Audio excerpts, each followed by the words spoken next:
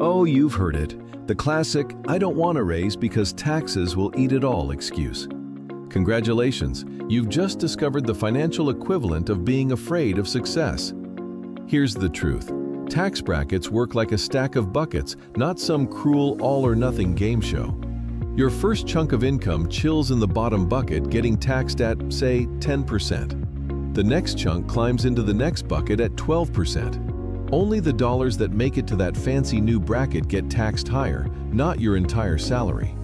It's called progressive taxation, not punish you for doing well taxation. So when you get that raise, your take-home pay goes up, not down. You're not suddenly handing your entire paycheck to Uncle Sam because you crossed some magical line.